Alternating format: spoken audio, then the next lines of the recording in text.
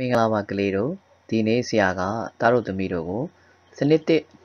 ယူပပေးတာ Grade 10 Physics Chapter 6မှာပါတယ် Heat and Temperature အပူနဲ့အပူချိန်အကြောင်းကိုတင်ကြားပို့ချပေးမှာဖြစ်ပါတယ်ဒီလိုဆိုတော့ဆရာတို့က Temperature လို့ခေါ်တဲ့အပူချိန်အကြောင်းကိုစပြီးလေ့လာကြရအောင်ခွဲ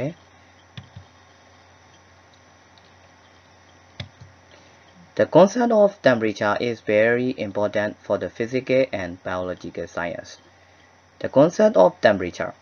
အပူချိန်နဲ့ပတ်သက်တဲ့အသိပညာအသိတရားတွေဆိုရင် is very important အလွန်ကိုအရေးကြီးပါတယ်။ဘာတွေအတွက်အရေးကြီးတာလဲဆိုတော့ for the physical and biological science ယူပဗေဒနဲ့ဇီဝဗေဒဆိုင်ရာသိပ္ပံတွေအတွက် concept of temperature အရန်ကိုအရေးကြီးပါတယ်တဲ့။ Okay ဘာကြောင့်အရေးကြီးတာလဲဆိုတာကိုအခုအောက်ကစာပိုက်လေးကိုဖတ်ကြည့်အောင်။ This is because ဘာကြောင့်အဲ့လိုအရေးကြီးရတာလဲဆိုတော့တဲ့ The temperature of an object အရာဝတ္ထုတစ်ခုရဲ့အပူချိန်ကတဲ့ is directly related တိုက်ရိုက်ဆက်ဆက်နေပါတယ်တိုက်ရိုက်ဆက်နွယ်နေပါတယ်တဲ့ဘာတွေနဲ့တိုက်ရိုက်ဆက်ဆက်နေရတာတော့ to the energies of molecule composing the object အဲ့ဒီဝတ္ထုကိုဖွဲ့စည်းထားတဲ့ molecule လေးတွေရဲ့စွမ်းအင်တွေနဲ့တိုက်ရိုက်ဆက်ဆက်နေပါတယ်ဒါတွေအပြင်ဘာတွေရှိသေးလဲဆိုတော့Natural processes often involve energy changes and the temperature is an indicator for the changes. ဘာပြောထားလဲဆိုတော့ natural processes တဘာဝလျောက်ဖြစ်နေတဲ့ဖြစ်စဉ်တွေမှာဆိုရင်လေ often involve energy changes စွမ်းအင်ပြောင်းလဲခြင်းတွေကပါဝင်နေပါတယ်တဲ့ and ပြီးတော့ the temperature is an indicator for the changes အဲ့ဒီပြောင်းလဲခြင်းတွေအတွက်ဒီ temperature လို့ခေါ်တဲ့အပူချိန်က indicator အညွှန်းတစ်ခုဖြစ်နေတယ်ဒီတော့တဘာဝဖြစ်စဉ်ဆိုတာများများဆဆမစဉ်းစားပါနဲ့ဘာတွေရှိမလဲဆိုရင်မီးတောင်ပေါက်ကွဲတာတွေရှိမယ်ရာသီဥတုဖောက်ပြန်တာတွေရှိမယ်အပူချိန်လွန်ကဲတာတွေရှိမယ်မိုးရွာတာတွေရှိမယ်ဒါတွေဟာတဘာဝဖြစ်စဉ်တွေပဲအဲ့ဒီဖြစ်စဉ်တွေမှာစွမ်းအင်ပြောင်းလဲခြင်းကအကြာခဏဆိုသလိုပါဝင်နေတယ်အဲ့ဒီစွမ်းအင်ပြောင်းလဲခြင်းကိုညွန်ပြနေတဲ့အညွှန်းလေးကဘာတူလဲဆိုရင် temperature လို့ခေါ်တဲ့အပူချိန်ပဲဖြစ်ပါတယ်တဲ့The sensations of hotness, warmness, and coldness can be experienced by touching the object. By touching the object, အရာဝတ္ထုတွေကိုထိလိုက်ခြင်းအပြင် the sensations of hotness ပူတယ်ဆိုတဲ့အာရုံခံစားချက်လေးတွေ warmness and coldness နွေးတယ်ဆိုတဲ့အာရုံခံစားချက်လေးတွေ coldness အေးတယ်ဆိုတဲ့အာရုံခံစားချက်လေးတွေကို can be experienced ခံစားနိုင်ကြပါတယ်တဲ့။ဒါပါလို့ဆိုလဲဆိုတော့ရေနွေးပူပူထည့်ထားတဲ့ခွက်တစ်ခုဆရာတို့ကကင်ကြည့်ထိကြည့်လိုက်မယ်ဆိုရင်ပူတဲ့အာရုံလေးကိုရတယ်ရေခဲတော့အေးလေးကိုကင်ကြည့်လိုက်မယ်ဆိုရင်တော့ဆရာတို့ကအေးတယ်ဆိုတဲ့အာရုံခံစားချက်လေးကိုရတယ်ဒီတော့ရေနွေးခွက်ကလေးဘယ်လောက်ထိပူနေတယ်လဲရေခဲတုံးလေးကဘယ်လောက်ထိအေးနေတယ်လဲဆိုတာကိုဖော်ပြပေးမဲ့ quantity ကဒါခုဆရာတို့သင်မယ် temperature လို့ခေါ်တဲ့အပူချိန်ပဲเนาะဒါကြောင့် temperature is the quantity that determines how cold or how hot the object is ဒီမှာ temperature အကြောင်းကိုဘာပြောထားလဲဆိုတော့ဆရာတို့နောက်ကနေပါစပြင်အောင်အပူချိန်ဆိုတာတဲ့ the object is အရာဝတ္ထုတစ်ခုအားတဲ့ how cold or how hot ဘယ်လောက်ထိအေးနေတယ်လဲဒါမှမဟုတ်ဘူးဆိုရင်တဲ့ how hot ဘယ်လောက်ထိပူနေတယ်လဲဆိုတာကို determines ဆိုတာဆုံးဖြတ်ပေးတာเนาะအဲ့တော့ဝတ္ထုတစ်ခုဘယ်လောက်အေးလဲဘယ်လောက်ပူတယ်လဲဆိုတာကိုဆုံးဖြတ်ပေးနေတဲ့ that quantity အဲ့ဒီပမာဏtemperature ဖြစ်တယ်တဲ့เนาะဒါတော့ဒီထက်ပိုပြီးတိကျအောင်ပြောရရင်တော့ the temperature of a hot body is higher than that of a cold body အဲ့တော့ဘာပြောလဲဆိုတော့ hot body လို့ခေါ်တဲ့ပူနေတဲ့ဝတ္ထုတွေရဲ့အပူချိန်က cold body အေးနေတဲ့ဝတ္ထုတွေရဲ့အပူချိန်ထက်ကို higher than မြင့်နေတယ်အဲ့တော့ခုနဥပမာလေးကိုပြန်ကြည့်ရင်ရေနွေးခွက်ကိုကြည့်ရေနွေးခွက်ကဒါပူတယ်ပူတော့ hot body ဖြစ်မယ်ဒါကြောင့်သူကတေးကြတယ်temperature မြင့်ရမယ်ရေခဲကြတော့သူကအေးတယ်လေအေးတော့ဒါ cold body ဖြစ်မယ်ဒါကြောင့်သူကတေးကြတယ်အပူချိန်နှိမ့်လိမ့်မယ်ဆိုတော့အဲ့ဒီရေနွေးခွက်နဲ့အဲ့ဒီရေခဲတုံးတွေရဲ့အပူချိန်ကိုတိတိကျကျတိုင်းကျင်တယ်ဆိုရင်တော့ဆရာတို့ကဘယ်လိုကိရိယာမျိုးသုံးရမလဲအောက်ကလေးစာလေးဖတ်ကြည့်အောင်နော် To measure temperature accurately we use instruments called thermometers To measure temperature accurately temperature ကိုတိတိကျကျတိုင်းဖို့အတွက်ဆိုရင်တော့တဲ့တို့တွေက instrument called thermometer လို့ခေါ်တဲ့ကိရိယာတွေကိုဆရာတို့တွေကသုံးကြရမယ် thermometer ဆိုတာကတော့ကလေးတို့နဲ့တိတ်ပြီးစိမ့်မယ်တော့မထင်ပါဘူးเนาะဘာဖြစ်လို့လဲဆိုတော့နေမကောင်းလို့ဖျားလို့ဈေးကန်သွားပြီဆိုရင်ဆရာဝန်တွေကခန္ဓာကိုယ်ပူချိန်ဘယ်လောက်ရှိတယ်လဲဆိုတာသိဖို့ thermometer လေးထုတ်ပြီးတိုင်းတာကိုဒီတော့ thermometer ဆိုတာကလေးတိုင်းနီးပါးတော့မြင်ရမယ်ထင်ပါတယ်အခုဒီပုံမှာတော့ thermometer ရဲ့ပုံစံအမျိုးမျိုးကိုပြထားပေးတယ် Google ကနေကူးထားတာပေါ့အောက်မှာ Google ရဲ့ link လေးကိုဆရာပေးထားတယ်ဒီတော့ temperature လို့ခေါ်တဲ့အပူချိန်အကြောင်းကိုတော့အကြံမြင့်နားလည်လောက်ပြီးထင်ပါတယ်။ဒါကြောင့်ဆရာတို့အပူအကြောင်းကိုဆက်ပြီးလေ့လာချရအောင် There is a relation between heat and temperature. အပူနဲ့အပူချိန်ကြားမှာဆက်နွယ်မှုတစ်ခုတော့ရှိနေပါတယ်တဲ့။ဒီလိုဆိုအပူကြောင်းပြောကြည့်အောင် Heat အပူဆိုတာ the energy exchange between an object and its surrounding due to temperature difference is defined as heat. Heat is the energy in transmit. တော့အပူကြီးဆိုတာဘာလဲ due to temperature difference အပူချိန်ခြားနာခြင်းကြောင့်အပူချိန်နဲ့မတူညီခြင်းကြောင့် between an object and its surrounding အဓိပ္ပာယ်ကဝတ္ထုတစ်ခုနဲ့အဲ့ဒီဝတ္ထုရဲ့ပတ်ဝန်းကျင်ကြားเนาะအပူချိန်နဲ့မတူညီခြင်းခြားနာခြင်းကြောင့်ဝတ္ထုတစ်ခုနဲ့အဲ့ဒီပတ်ဝန်းကျင်ကြားက exchange ကူးပြောင်းနေတဲ့ energy စွမ်းအင်ကိုဒါကဆရာတို့ကဘာလို့ခေါ်လဲဆိုရင် define as heat အပူလို့ခေါ်တယ်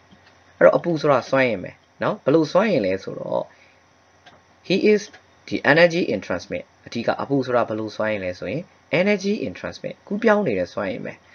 အပူချိန်မတူညီခြင်းကြောင့်ဝတ္ထုတစ်ခုနဲ့အဲ့ဒီဝတ္ထုရဲ့ပတ်ဝန်းကျင်ကြားမှာကူးပြောင်းနေတဲ့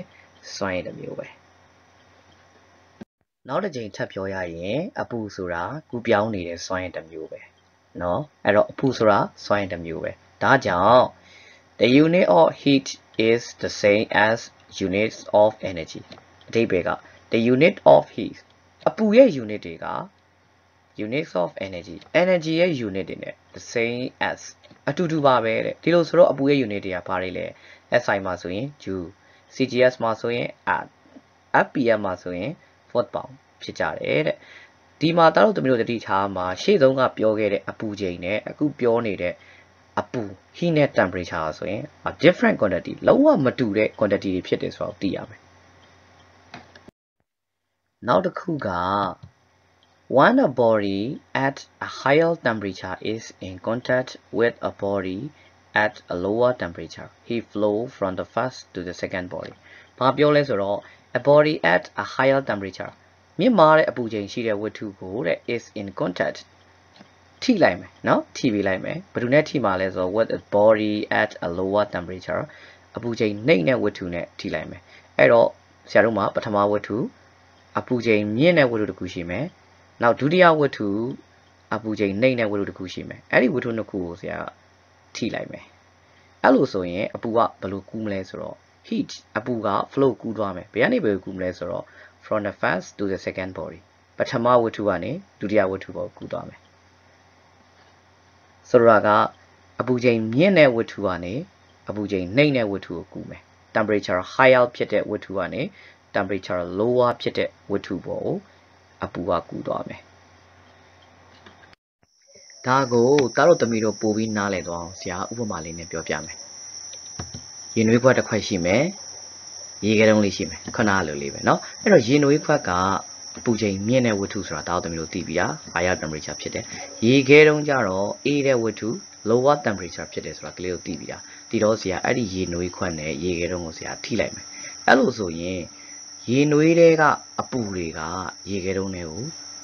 အခုလိုလေးကူးသွားလိမ့်မယ်။ဘာဖြစ်လို့လဲဆိုတော့ကလေးတို့သိပြီလားရေနွေးခွက်ကအပူချိန်မြင့်တယ် higher temperature ဖြစ်တယ်။ရေခဲတုံးက lower temperature အပူချိန်နှိမ့်တယ်။ဒါကြောင့်သူကရေနွေးတွေကအပူတွေကရေခဲတွေကိုကူးသွားတယ်။ဒါကြောင့်လဲဆရာတို့ကတိတ်မကြခင်ထိပြီးတော့တိတ်မကြခင်မှာပဲအဲ့ဒီရေခဲကတဖြည်းဖြည်းနဲ့အရေးပြောသွားလိမ့်မယ်။နော်ဒီတော့ဆရာတို့ရှေ့မှာသင်ခဲ့တဲ့ temperature အပူချိန်အကြောင်းနဲ့ heat အပူတို့အကြောင်းကိုဒါတို့သမီးတို့ကောင်းကောင်းနားလည်လောက်ပြီးထင်ပါတယ်ဆက်လက်ပြီးတော့ temperature အကြောင်းကိုဘူဒုတအလုံးမှာဆရာတို့ဆက်ပြီးလေ့လာကြရအောင် The motion and position of molecule in matter results in the kinetic energy and potential energy The motion and position of molecule in matter ဒြဝတ္ထုတွေထဲမှာရှိနေတဲ့ molecule တွေရဲ့ရွေ့ရှားမှုတွေတည်နေရာတွေဟာဆိုရင် result in ဖြစ်လာစေတယ် ဘာတွေကိုဖြစ်လာစေတာလဲဆိုတော့တဲ့ kinetic energy and potential energy အရွေ့စွမ်းအင်တွေအတီးစွမ်းအင်တွေကိုဖြစ်လာစေတယ်တဲ့ the total energy that is the sum of the potential energy and kinetic energy of molecule အဲ့ဒီ molecule တွေရဲ့အတီးစွမ်းအင်အရွေ့စွမ်းအင်တွေရဲ့ပေါင်းလိုက်ဖြစ်တဲ့စုစုပေါင်းစွမ်းအင်ကတဲ့တကယ်တော့ internal energy of that matter အဲ့ဒီဝတ္ထုထဲမှာရှိနေတဲ့အတွင်းစွမ်းအင်ပါပဲတဲ့အတွင်းပိုင်းစွမ်းအင်ပါပဲ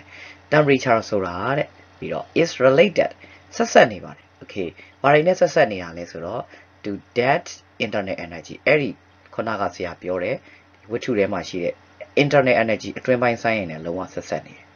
okay ပြီးတော့တောက်တပြီးတော့နောက်ဆုံးသိထားမှာက temperature ဆိုတာ is a measure of the internal energy